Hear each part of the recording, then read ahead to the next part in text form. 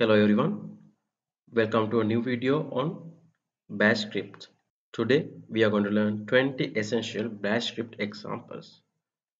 So we are going to talk about how to use variables with scripts, how to use inputs and outputs, then conditional statements with if statements, case statements, loops, do while loops, then how to access data from a file, how to check remote server connection with the bash script, how to delete old files, how to backup files. Then also we are going to create a sleep timer, then how to use arrays with bash script. Then also we are going to talk about how to use bash script functions and some other string tasks like concatenation, get the length of a string and find and replace strings. Also, we are going to use bash script to find out if a file is existing in a particular directory. Also, we are going to check some system details like current date and time, uptime, and disk space. Also, at the end, we are going to learn how to count number of files in a particular directory. And then let's get our hands dirty. So today we are going to learn how to use bash scripts. I'm in my home directory, so I'm going to create a new folder called bash scripts and go inside it. Okay, now you can see there's nothing inside this folder, so we are going to create our first bash script file. Our first script file is variables.sh. Then we can edit it with nano editor.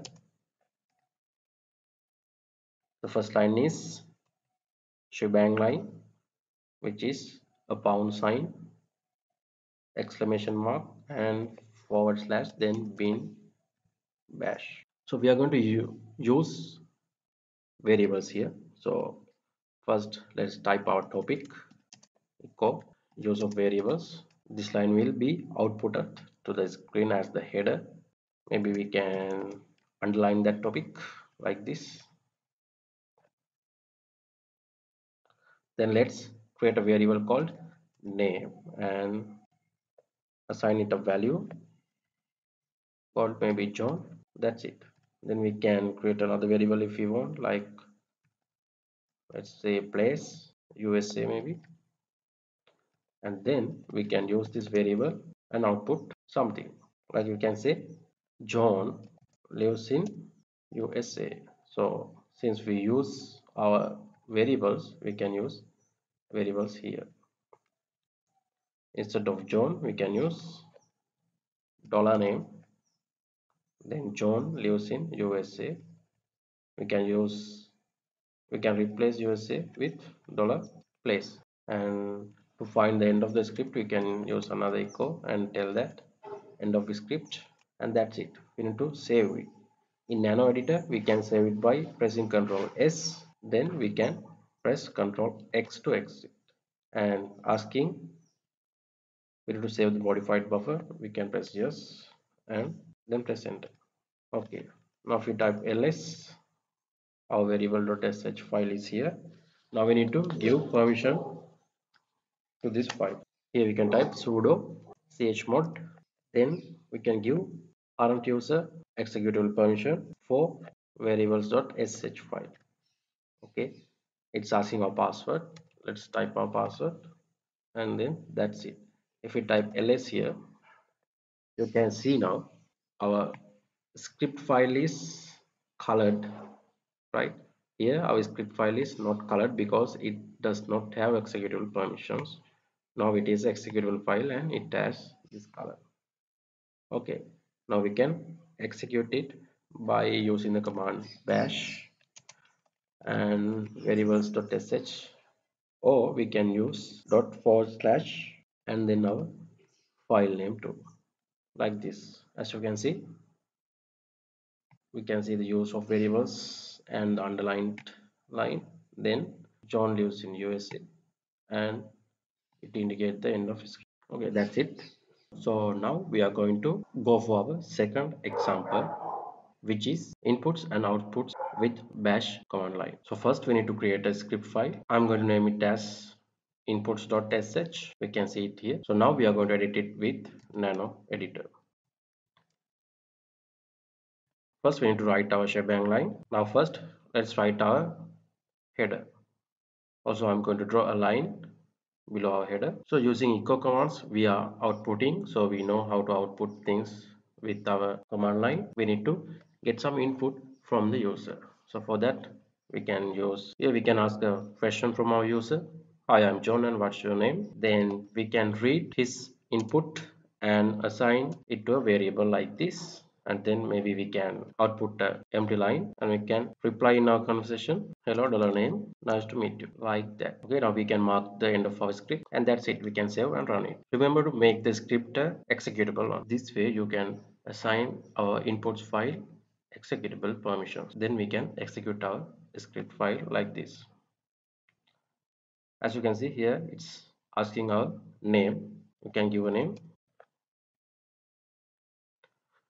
and now it's outputting hello Jessica, nice to meet you, and end of the script. So in this example we are going to use conditional statements with bash scripting.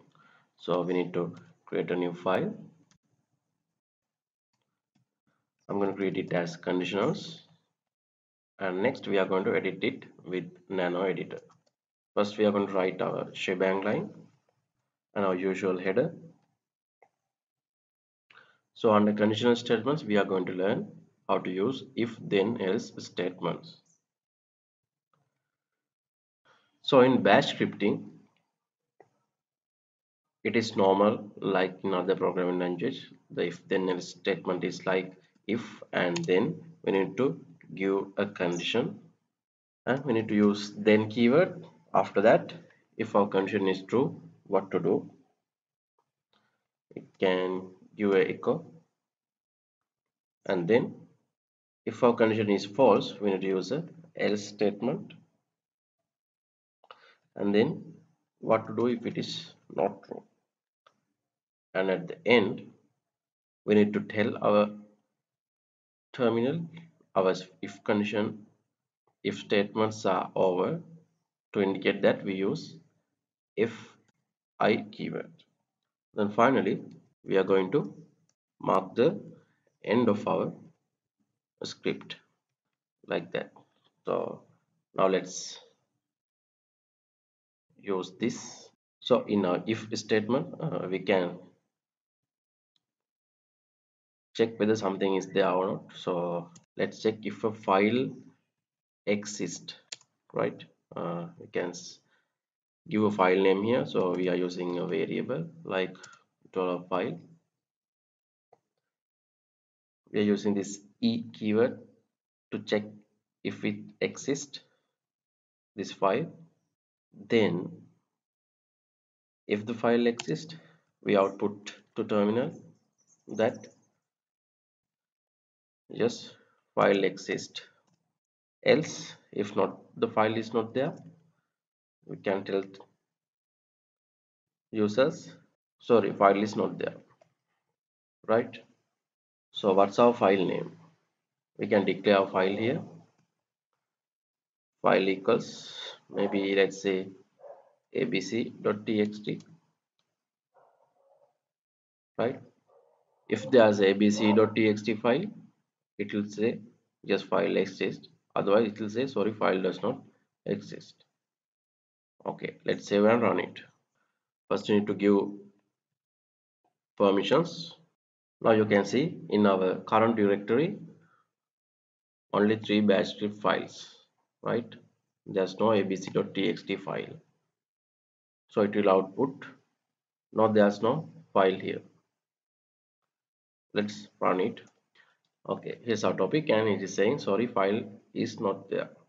Okay, so what if we create the file, right? Okay, we are creating abc.txt file here. Then if we ls, you can see abc file is there. Now what if we run a bash script again? Yeah, it's saying yes, file exists, right? Okay, we are going to learn how to use a case statement with bash scripting. So we are going to first create our file. I'm using the name case st. Then we need to edit it with nano editor. First our shebang line. Then we can use our header. Then since this is a case statement, we need to output something for user to select. So first we are telling choose an option. We can give head space there. Then we need to output our options one by one. Let's say option 1 is system uptime. Then we can say option 2 is date and time, and two options are enough. We can give an empty line. Then we need to feed our user's choice by assigning it to a variable. So let's give the variable name a choice. Then we say case dollar choice in, then our first option 1, which is which means if user says option 1, we are using a command. For system uptime we can use uptime command with double semicolons. Then for the option 2, if user says date and time, we are using date keyword, then double semicolon. And if user enter something other than given options, we are saying invalid argument or something. Okay. And to mark the end of our case statement, we need to use the keyword ESSE. Then we can use an empty line and then mark the end of our script. And that's it. Let's save it and run it. Okay, here you can see our topic and then choose an option. Let's say we need system uptime, and then it is giving us system uptime and end of script. If we run the bash script again and give second option, it will say date and time. Okay, that's it. Now we are going to learn how to use a for loop with bash script. So first we need to create our script file. Let's give it a name for loop. Okay, let's edit it with our nano editor. First we need to give our shebang line, and then let's give our usual header for loops and some empty line, and then let's write our for loop like this. For we need to use a incrementer like I, and in we need to give the times we need to run our loop. Let's say we need to run it 5 times, 1 2 3 4 5, and we need to say what we need to do, and then we need to mark the end of the loop like this, and finally end of script. So we need to tell what we need to be done 5 times. So let's say welcome 5 times, right? If we use it like this, it will output welcome 5 times. Let's save and run it. First we need to give permissions. Okay, we have executable permissions for our for loop. Let's run it. Bash for loop.sh, and as you can see we can output 5 times our message. We can modify it to find out how many times we run with the number. Like if we use $I here, it will output a number. An empty echo here,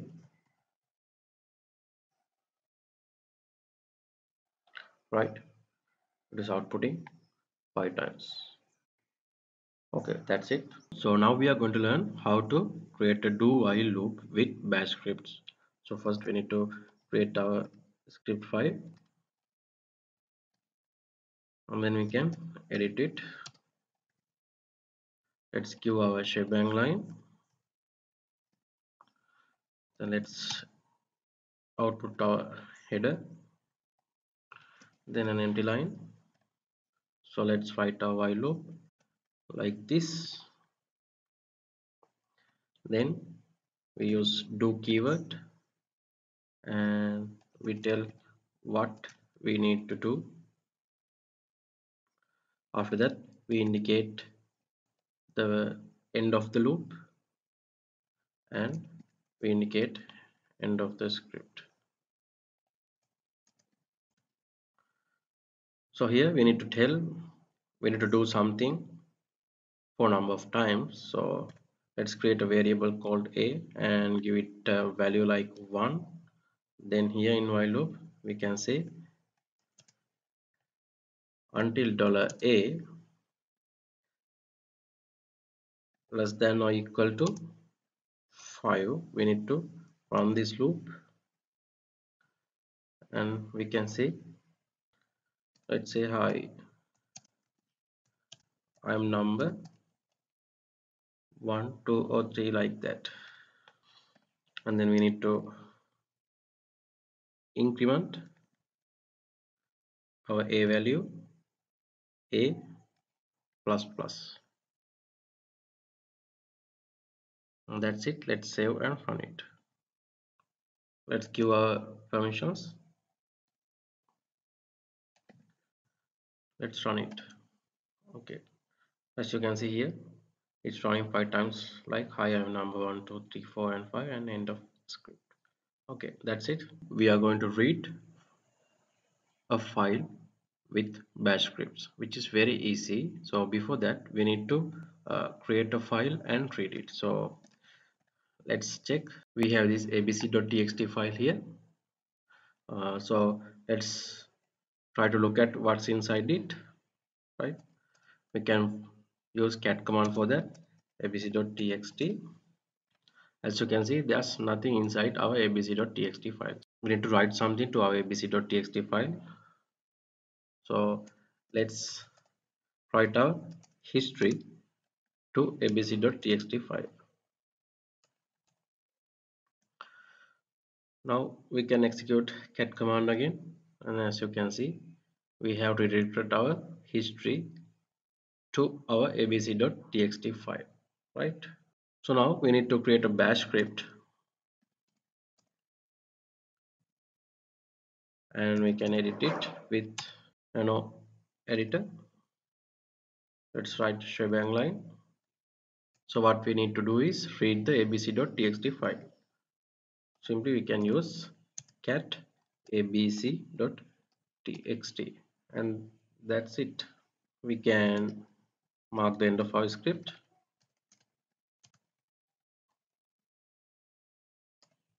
Also we can mark the beginning of our script, like read the content of a file. So let's save it and run it. Let's give permissions. Okay, let's run our file. As you can see, this is the entire history inside our abc.txt file. At the beginning, it is marking the beginning of our script file, read the content of the file, and then at the end it is indicating end of script, right? Okay, that's it. So now we are going to write a bash script that will connect a connection to a remote server. So for that we need to create a script file. Let's give it a name like remote connection.sh, and let's edit it with our nano editor. Let's write our shebang line. Okay, so we need to ping a remote server or remote destination. For that we can use the ping command, and we can give our IP address. For now let's just give it like a name, ping IP. So here we need to tell how many times we need to ping that remote destination. So let's say we need to ping it 2 times, like this, and that's our IP. So it will ping our destination. Then based on that we can use a if condition to tell the user if the ping command success or not. So for that let's use a if condition. If then, and what we need to say, and else with another echo, and then mark the end of our if statement, then a final echo, and let's mark the end of the script. Okay, so let's come up here, and so here we are telling if the result of above ping command is equal to 0, then we are outputting ping success message like that, else we are outputting not success message like that. So now we need to provide our IP address. First let's use our header, check connection to a remote server, another header, then we can give an IP address like IP is our variable and which is equal to, let's say, google.com. Here you can use an IP address or a domain name, it's fine. Then we need to use this as $IP. Let's save and check it. First we need to give the permissions to our script file, then let's run it. So since I'm not online, it is saying that the ping not success.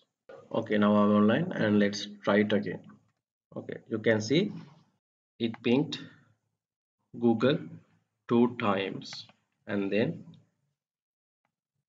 issued statistics and issued our success message and end of script, right? Okay, that's it. So now we are going to write a bash script to delete all file. Okay, first create our script. Let's say delete alt.sh and let's edit it with nano editor. Let's write our shebang line. So first we need to find them and then we need to remove them with the rm command, then bash scripts, and then we need to tell the time, which is m time, and then we are specifying how many days old, which is here in 90 days, and we need to tell the execution command, which is remove, then we need to specify brackets and then backslash and a semicolon. That's it. Then it will find and remove any specific files which are 90 days old. Before that we need to find out if there are files that are older than 90 days, right? So first we need to find it ourselves. So we need to go to our directory, test, bash scripts. By using ls we are going to list them first to see if there are files older than 90 days like this. So what we are doing is, here is we are finding files older than 90 days and we are listing them. We are looking for files inside this bash scripts directory. So it seems there are no older files in our bash script folder. So here what we can do is create files with all the timestamp. Let's give it all the date. I'm giving 5 days 2nd September on 2022. Time like 12:30. I need to give that file a name like file 1.txt. Let's execute it. Okay, let's create another file called file2.txt on that same day and same time. Maybe if we can change the minutes here. Okay, we have created 4 files. Now let's list them again with the find command. Now we have 4 files that have older timestamps than 90 days.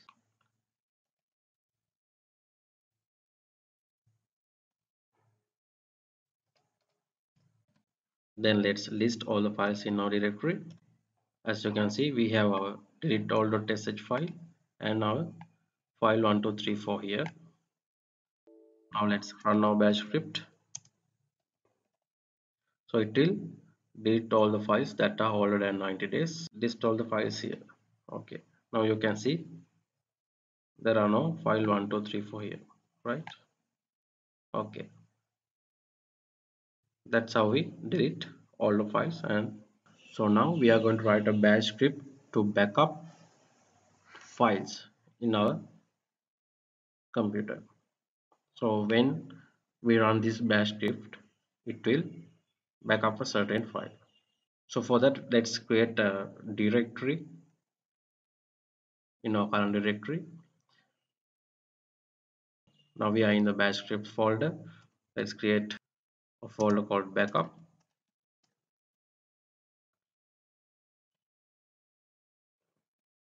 and you can see it's here. And then let's go inside our backup directory and maybe create a file like this, and let's come back to our normal directory. Now what we are going to do is we are creating a .tar file out of this backup directory, and then we are using gzip to make a compressed file after that tar file. Then we are going to output to the terminal process finished. Let's create our file backup.sh and let's edit it. Right, let's write our shebang line. Let's echo backup files. So here we are using tar program to create a backup.tar file out of our backup folder, which is inside our bash script folder. And then we are telling gzip to compress that .tar file, which is backup.tar file, backup.tar file, and then we echo process finished. Right, and also we can say end of the script if we want. Right, let's save and try to run it.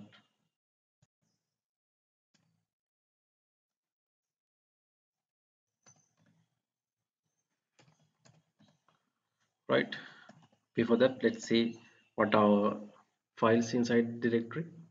There's a backup folder and backup script, and that's all.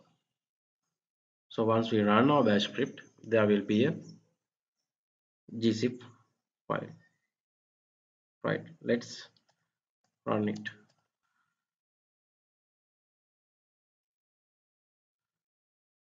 So as you can see, it is starting our script and then it is doing its process like this, and then it is same process finished and end of the script. Now if we see what's inside, there's a backup.tar.gz file. Right, you can use this kind of a bash script to run routinely, and you can save your time and effort. In this example, we are going to use the sleep command. So for that, let's create a file sleep.sh and let's edit it with nano editor. First, let's write our bash shebang line. Then we can output sleep timer and we can underline it. Then what we need is sleep command and how many seconds it is going to be sleep. To make use of it, we are going to use this sleep command inside the loop. So for that, we can use a for loop. We can say for I in, let's say 5 times, 1 2 3 4 5. Do sleep 20 seconds, but with that we can echo something like I'm going to sleep. Then we can finish with for loop and mark the end of our script file. Let's save and run it. So this will sleep for 20 seconds and then echo a message, then sleep for 20 seconds and echo another message. Okay, first we need to give executable permissions, then we can run our file.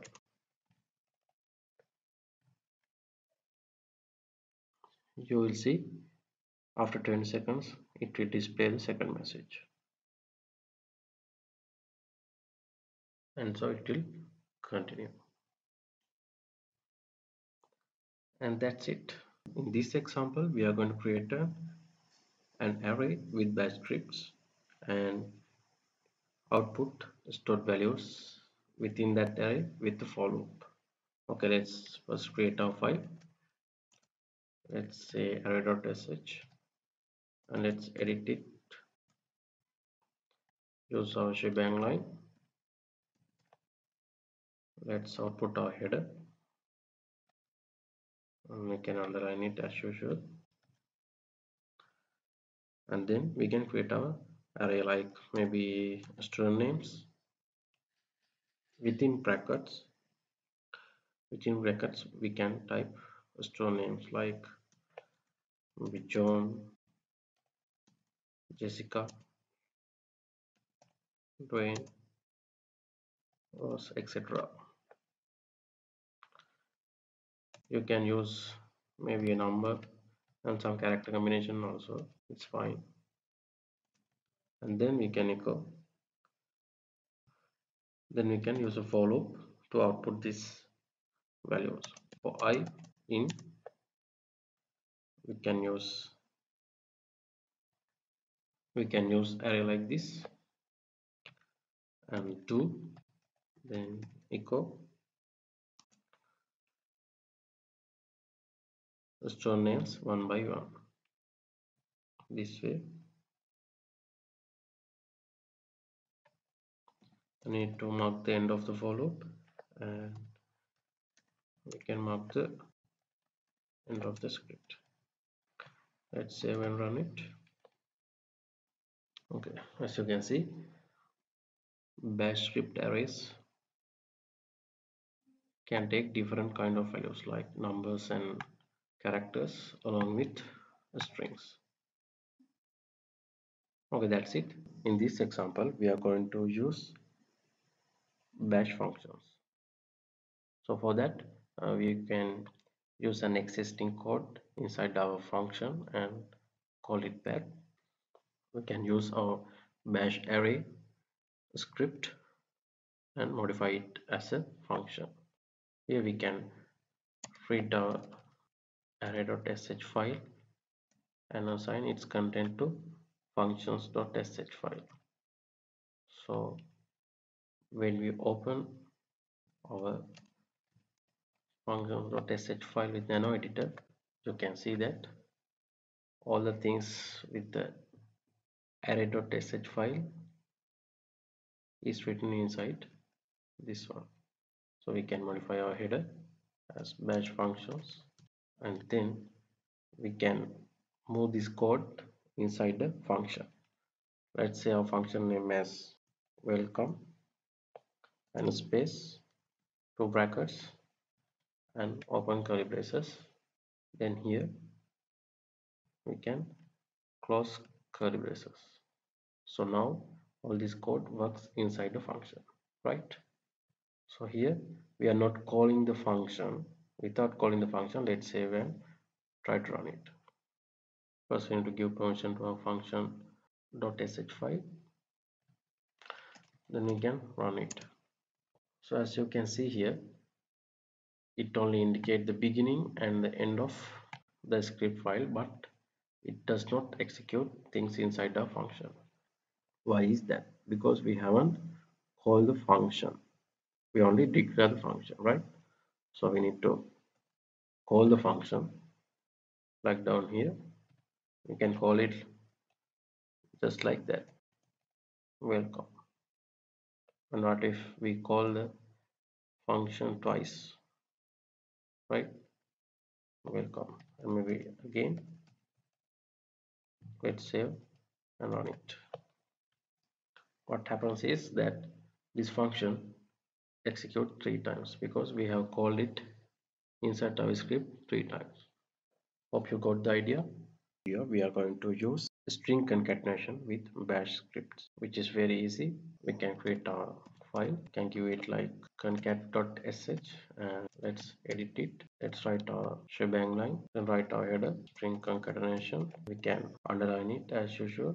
Then after an empty line, we can create different variables, like let's say someone like John lives in USA, right? So we can slice this sentence into 3 words, like John is the name, lives in part is like the middle part of the sentence, and USA is the place, right? We can give variable names like person equals John, middle part of a sentence like this, lives in, and then country equals USA, like this. And simply we can concatenate string, like we can assign these values to another variable, concat equals, as a string we can say $person, $middle, $country, and that's it. All we need to do is echo this fourth variable in a string, like concatenated string dollar concat, and that's it. We can mark the end of our script file. Let's save and run it. Okay, we can run file like this. As you can see, simply it is concatenating our different strings to one sentence. Okay, that's it. In this example, we are going to count the length of a string. So for that, we can create a file like this, and we can edit our length.sh file. Let's write our header length of a string, and then we can underline it as usual. All we need to do is assign a sentence to a variable, like let's say str equals some word or sentence, like let's say a b c d e f g, which is 7 letters long, right? Then we declare our length variable, and we put our str and tell it to count it like this inside curly brackets, and then it will output the length of our str. Length of the string is dollar length. It should output length of the string is -7, right? Let's mark the end of our script. As you can see, it just output 7. If you are more interested in playing with this kind of things, you can ask a user to enter some string, and then you can count and output its length too. Okay, that's it. Now we are going to learn how to find and replace a string with bash scripts. So for that, we need to first create our script file. Let's give it a name like find and replace, and then let's edit it with our nano editor. Okay, first we need to write our shebang line. Then let's give a header. Now to replace words in a string, we need to use 3 variables. First one should be the string. We have a sentence or something. Then we need a word that need to be replaced, and also we need a replacement for that, right? So let's say our string is hello everyone. Then let's say we need to replace everyone. So what's our replacement? We can say hello world instead, right? Okay, so now we can output our replaced sentence. We need to use the dollar sign and curly braces.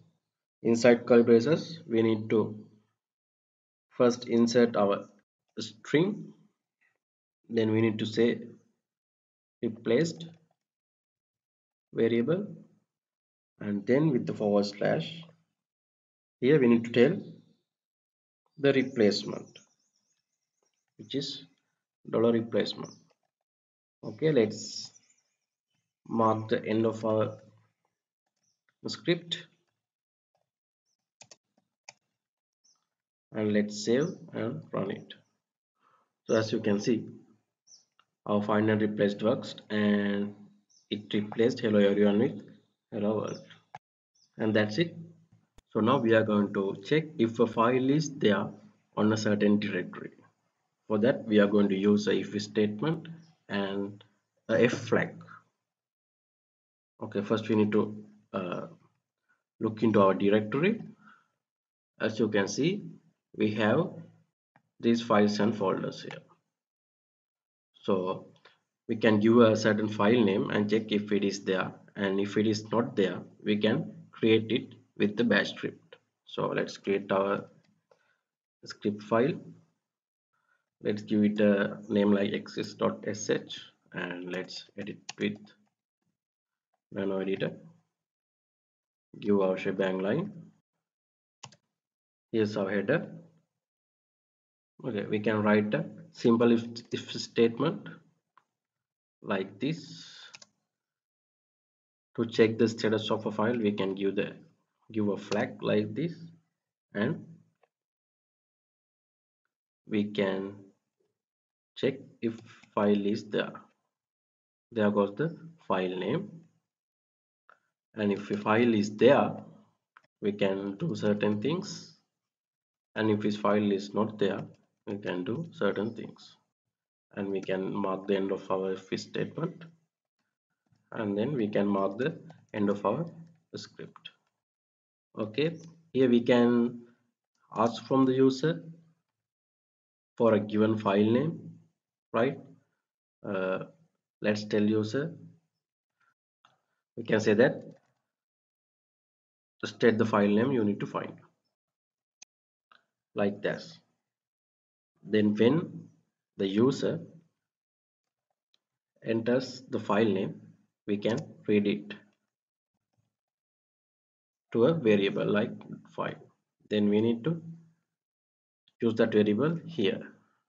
If f$file,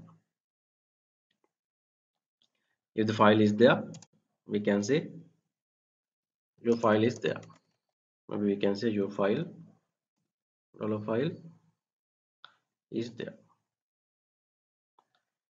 Else we can say your file is not there. Then we can say we are creating the file, and then we can create that specific file like this, touch$file. And then when the user runs the script again, he will find the file there. Okay, let's save this and run it. Right, so it is asking us to state the file name, so we can give a file name that is not in here, like let's say xyz.txt.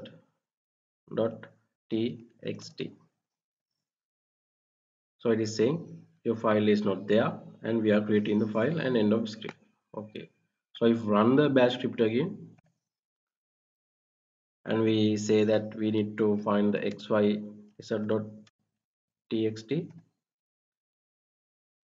it is saying your file xyz.txt is there, right? Okay, that's it. So in this example, we are going to get some of our system details by writing a bash script. For that, we can create our script file as sysdetails, and we can then edit it with the nano editor. First, we need to write our shebang line, and then let's say system details. Okay, let's use an underline line. Now here we are going to get some system details like system uptime, current date, and disk space details. To get the disk space details, we can use the df-h command, and to get the current date, we can use the date command, and to get the system uptime, we can use the uptime command, and then we can mark the end of our script. We can add headers like disk space, current date, and system uptime. Okay, let's save and run it. Okay, as you can see, it is outputting our header system details, and then it says disk space details like this, and then our current date is here, and system uptime is here. We can format our outputs in more convenient ways if we want.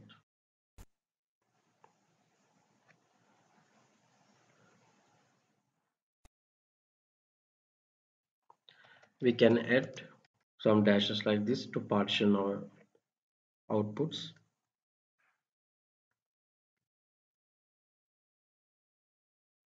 Okay, let's run it again. Okay, now you can see our dashes separate our output, and that's it. We are going to count number of files inside the directory. So for that, first we need to create a directory.